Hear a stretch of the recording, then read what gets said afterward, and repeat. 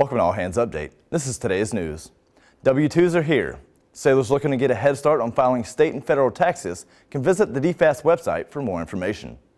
Congratulations to Seabees assigned to Naval Mobile Construction Battalion 3 on successfully completing jungle warfare training in Okinawa, Japan.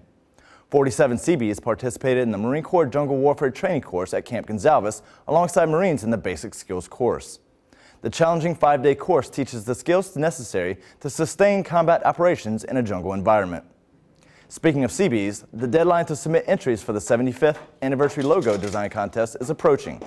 Submissions should help convey the milestone anniversary of the Seabees establishment and are due by January 31st. Read more about what's happening around your Navy at Navy.mil.